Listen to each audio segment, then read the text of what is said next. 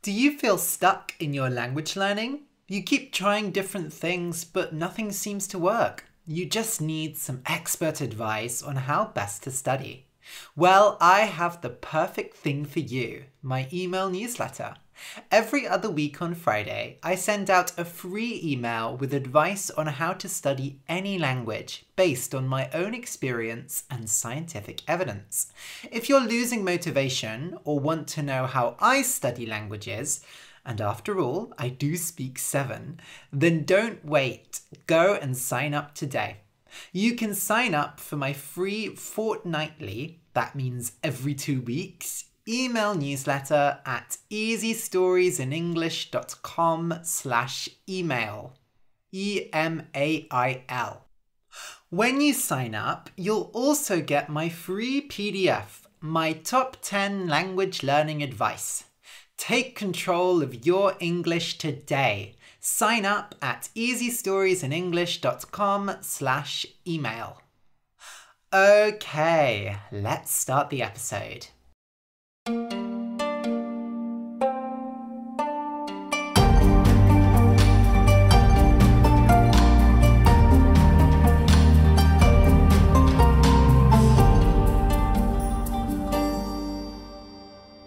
Welcome to Easy Stories in English, the podcast that will take your English from okay to good and from good to great. I am Ariel Goodbody, your host for this show. Today's story is for pre-intermediate learners. The name of the story is The Little Frog with the Big Mouth.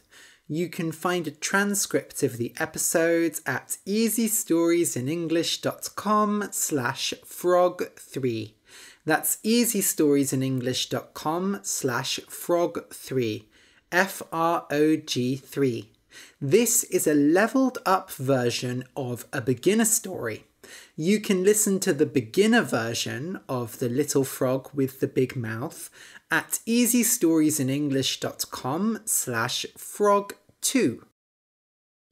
So recently I've been having some health problems. Some of you may know that I am autistic, and recently I have been struggling a lot because I have been very, very tired and I have been finding it very hard to teach. This is because as an autistic person, I often do masking. So masking is basically when I change my behavior, how I talk and how I act to appear more normal to most people so that people don't think I'm strange. The thing with masking is all autistic people do it and we often don't know when we're doing it, which can cause a lot of stress. I sort of do it while I'm podcasting as well. I mean, when I podcast, I focus a lot on how I talk and how I sound.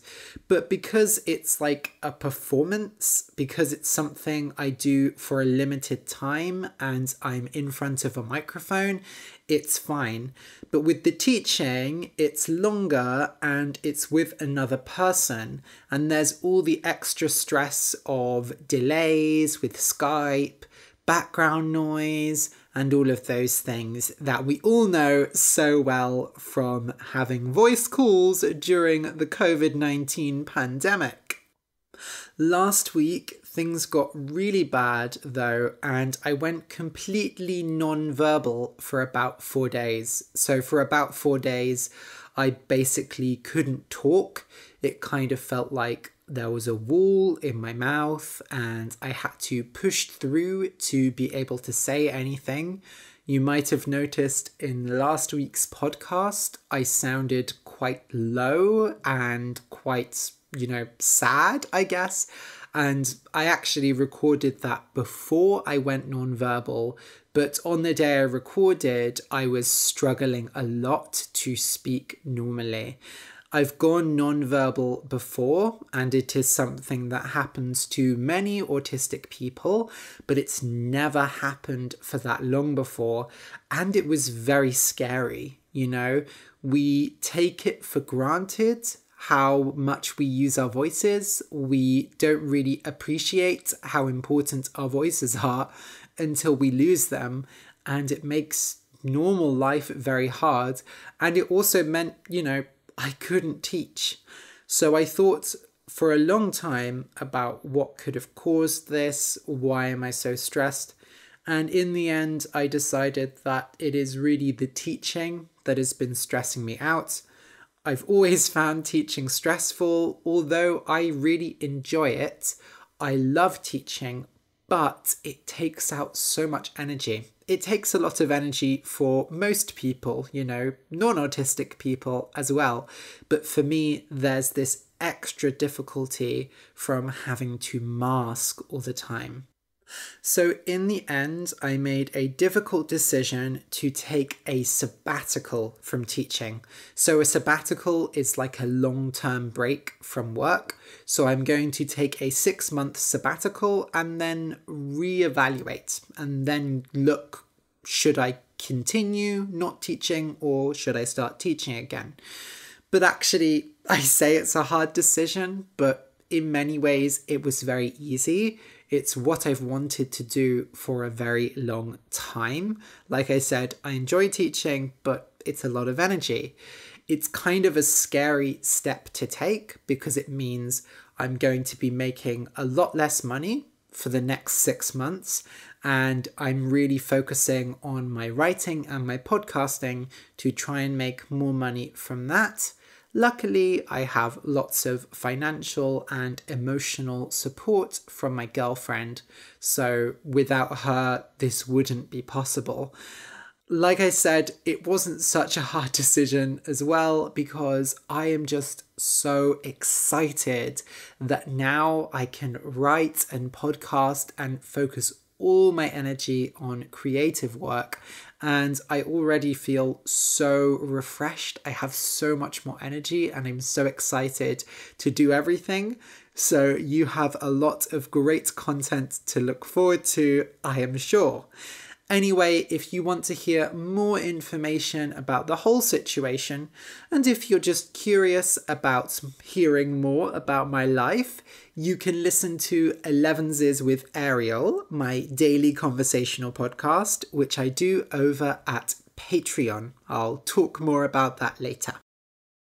For today's episode, I'm trying something a bit new. I'm leveling up a story. So I'm taking a story that already appeared in the podcast, but I've rewritten it at a higher level. So the original version was a beginner level story, and this is a pre-intermediate story, and I've added some more details.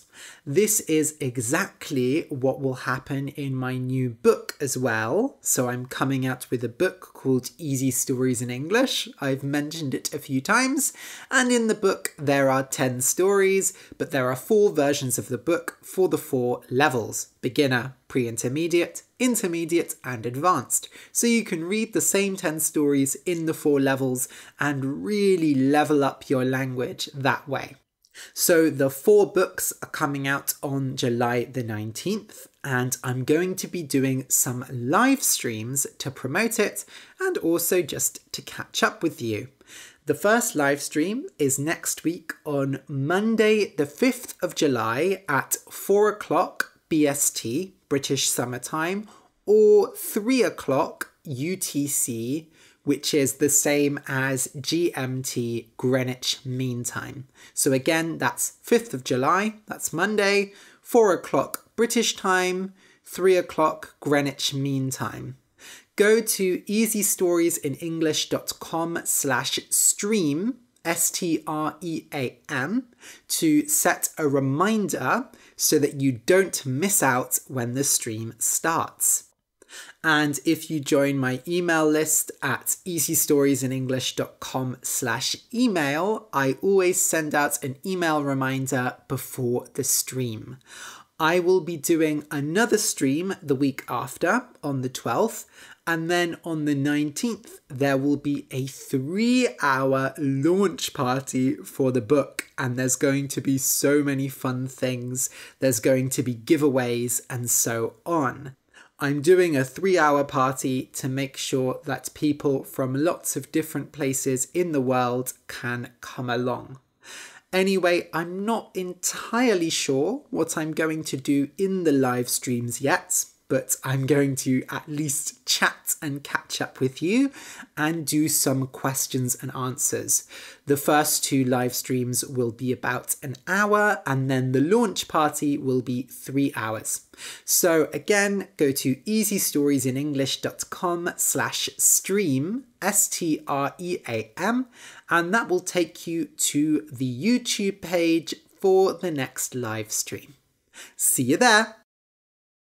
Okay, I'll just explain some words that are in today's story.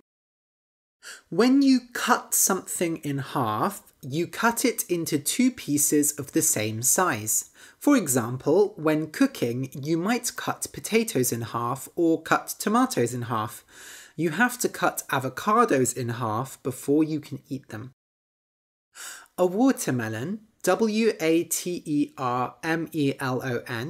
is a large green fruit that is red inside.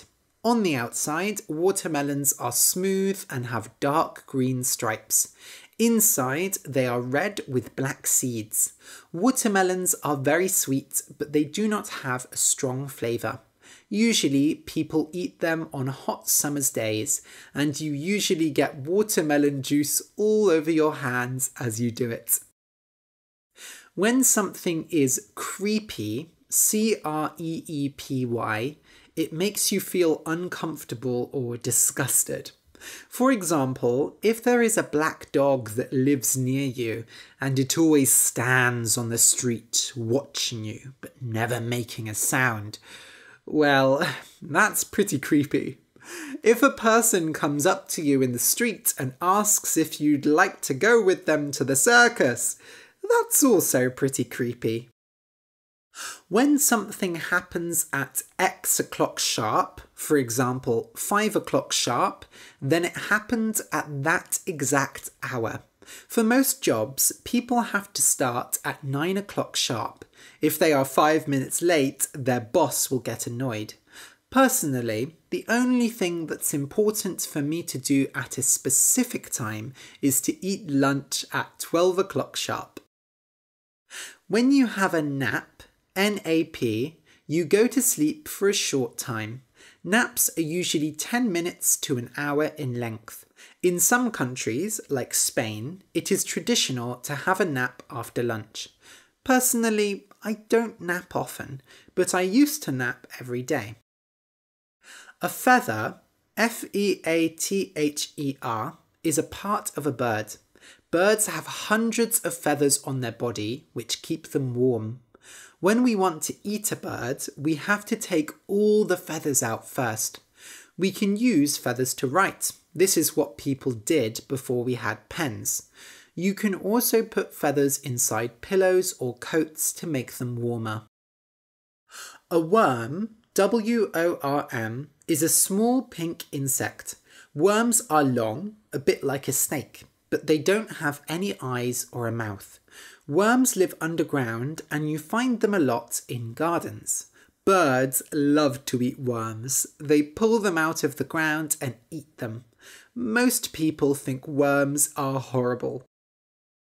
A hop, H-O-P, is a small jump. So rabbits and frogs don't jump, they hop, because they are very small.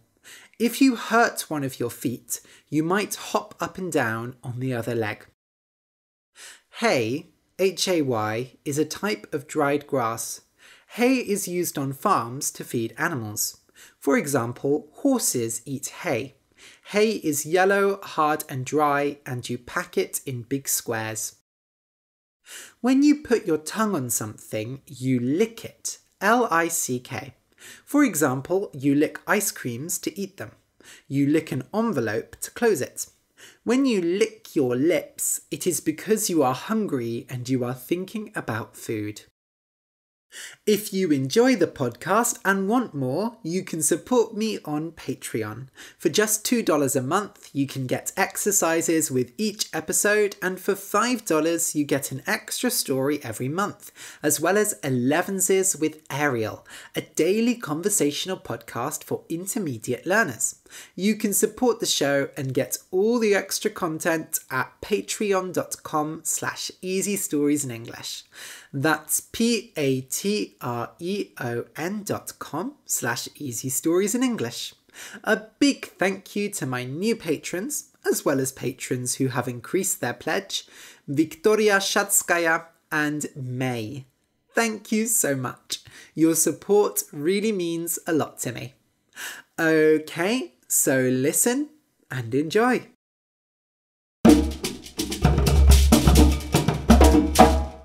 The Little Frog with the Big Mouth. Once there was a little frog who lived in a forest next to a river. This frog was tiny, about the size of a tennis ball, and if you didn't hear him crying, "Ribbit, ribbit," you might step on him. Fortunately for the little frog, his mouth was very big, so all the animals in the forest could hear him easily. When he smiled, he looked like a tennis ball that had been cut in half, and when he opened his mouth, he looked like a slice of watermelon. In fact, his big mouth made him look very creepy, although he thought he was beautiful. In the forest, everyone called him the little frog with the big mouth, and he had a quiet life. Every day, the little frog with the big mouth ate flies. In the morning, he woke up at 7 o'clock sharp and had 5 flies for breakfast. At 1 o'clock in the afternoon, he ate 15 flies for his lunch. He had a short nap, then at 7 o'clock in the evening, he had 10 flies for dinner. There were lots of flies in the forest, and the little frog with the big mouth was good at catching them. None of the other animals liked eating flies, so they were happy to leave the little frog alone with his flies. But flies taste quite plain, and when you eat the same thing day after day, you start to get a bit bored. One day, the little frog with the big mouth woke up and thought, "I don't feel like eating flies today. I have eaten flies every day of my life. How about a change?" But the little frog with the big mouth had never eaten anything else before. He didn't know what other food there was, so he hopped through the forest to find other food. The other animals, however, didn't like this. They all wanted the creepy little frog to stay in his home and leave them alone. So they hid in the trees and in the grass and kept all their food away from the frog.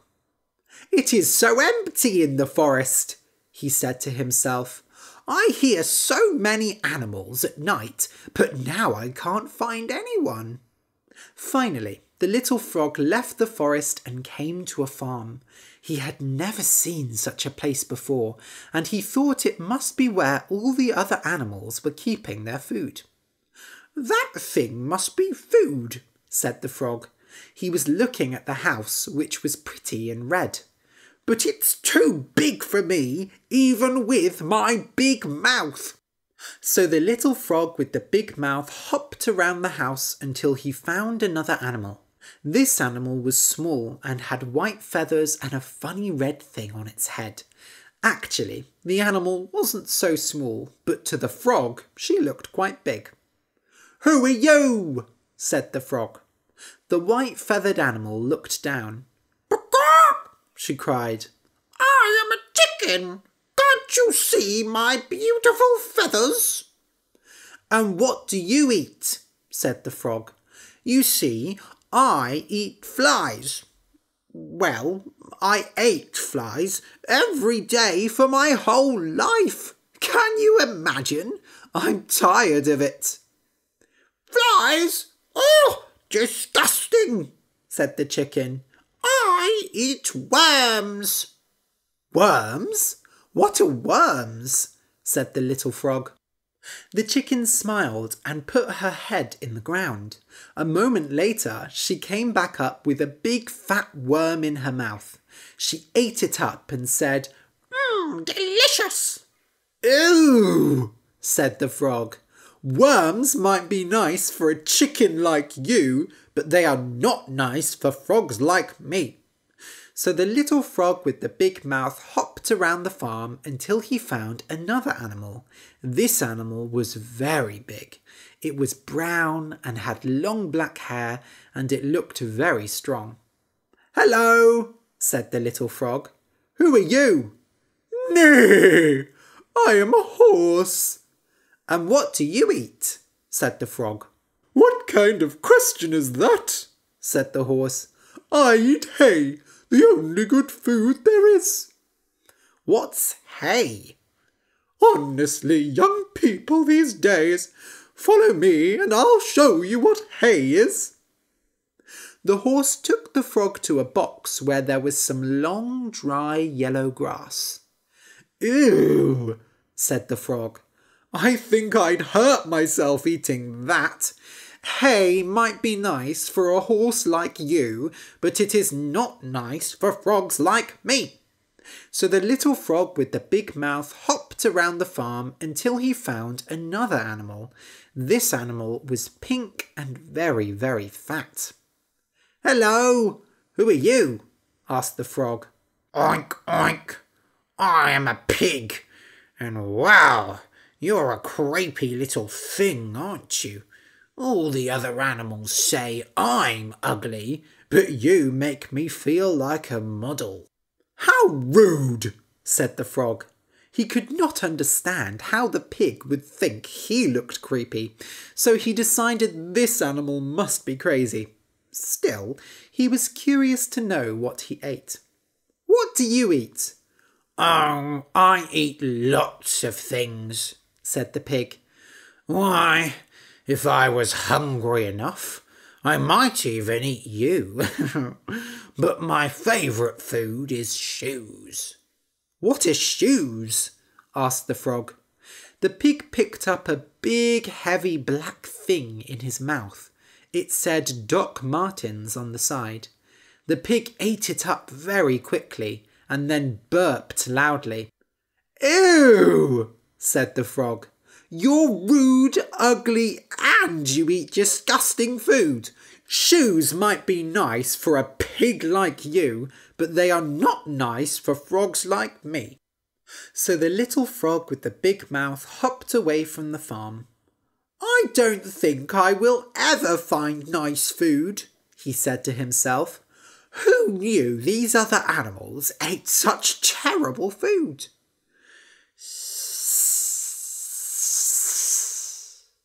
The frog jumped. He heard a strange sound coming from the grass, but he could not see anything. Then, suddenly, a long green animal appeared out of the grass. It had no arms or legs, but it did have a long pink tongue, and it did not look friendly. "Who are you?" said the frog. "I am a snake." "And what do you eat?" said the frog. "I'm tired of eating flies, you see, and—" "I eat little frogs with big mouths," said the snake, licking his lips. "Ow!" said the little frog. It felt like his stomach had fallen out of his mouth. He was a little frog with a big mouth after all. So he made his mouth very small and said, "I'm a little frog with a little mouth. There are no little frogs with big mouths here. But you should try that farm. There are lots of tasty animals there. Bye." And the frog hopped home as fast as he could. "You know what?" thought the frog. "I think I've changed my mind. Flies aren't bad at all. I don't have to pull them out of the ground. They don't hurt me when I eat them. They're not big and heavy. And most importantly, they don't want to eat me." So the little frog returned to his usual diet. In the morning, he woke up at 7 o'clock sharp and had 5 flies for breakfast. At 1 o'clock in the afternoon, he ate 15 flies for his lunch. He had a short nap, then at 7 o'clock in the evening, he had 10 flies for dinner. And never, ever again did he complain about his food. The end. If you enjoyed the story and want to say thank you, you can buy me a coffee on Ko-fi. Just go to easystoriesinenglish.com and click the orange button that says Buy Me a Coffee. Then you'll be able to send me $3 so that I can buy a coffee, but really, I'll probably get a bubble tea and I'll think of you while I drink it. Thank you for listening, and until next week.